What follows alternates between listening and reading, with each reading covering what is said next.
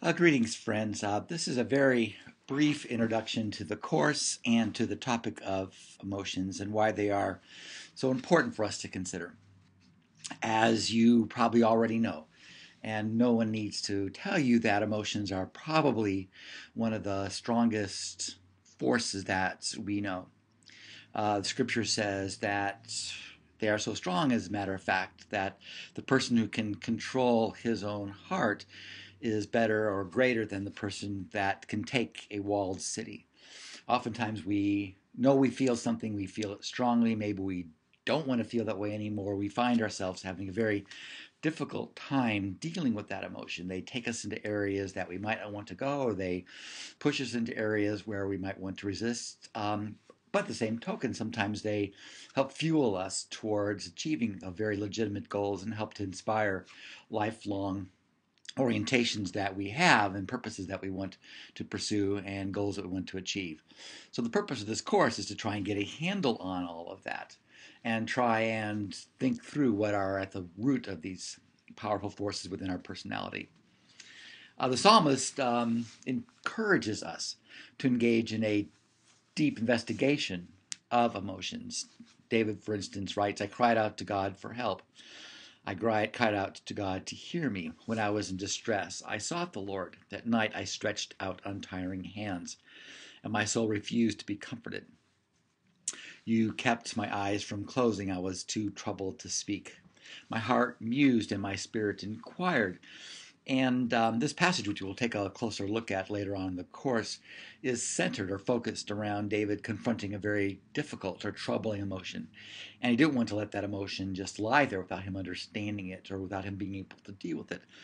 So you can see he was deeply involved and deeply engaged with God at trying to come to terms with what was lying at the heart of how deeply he felt about something. So why do we study emotions? Well, in one way, we are often betrayed by our emotions.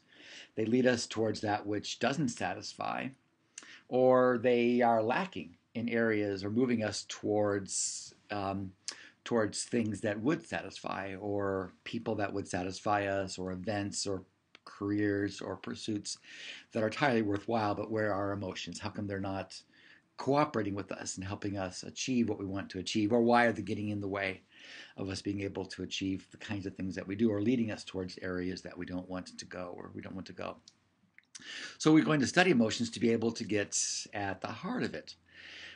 Sometimes we have no emotion. We're listless and we're feeling kind of dull and unmotivated or unengaged and uninvolved. We want to take a look and see why is that the case. Why are our emotions more engaged in the tasks that lie in front of us?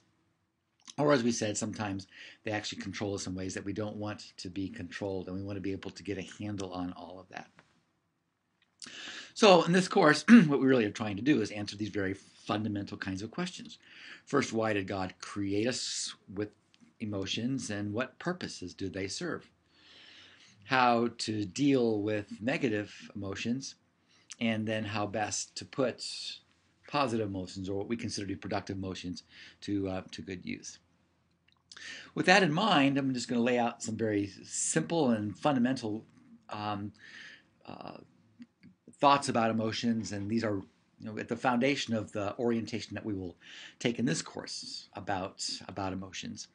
First of all, I really do believe that emotions are greatly misunderstood, and that misunderstanding has caused us to miss the true benefits of having emotions in our lives.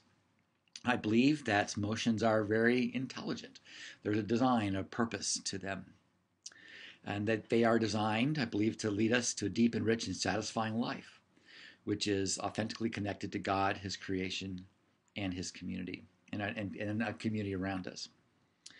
Emotions will reveal what we truly believe, what we truly value, and what we design to have occur in our lives.